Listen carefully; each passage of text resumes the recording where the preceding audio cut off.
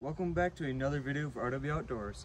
Today I want to show you the pop-up that inspired us that we renovated a few years ago for our new pop-up build, the hard-sided pop-up.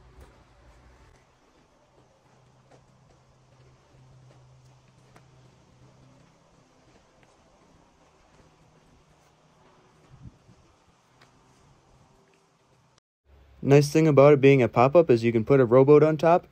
Picked this up a few years ago and this was a marketplace special, about $200. First thing we did was take out the old slide outs. We took the vinyl from the top and ran it all the way down to the front and back. Portable stove still works great for cooking outside. On the inside we have a nice folding table that will fold down into a bed. Main bed, we used one of the original pieces of plywood from the camper and we put a foam mattress on it, and you can fold it up how it is right now for day use. Folds down when you want to sleep on it. Thanks for watching, and please like and subscribe.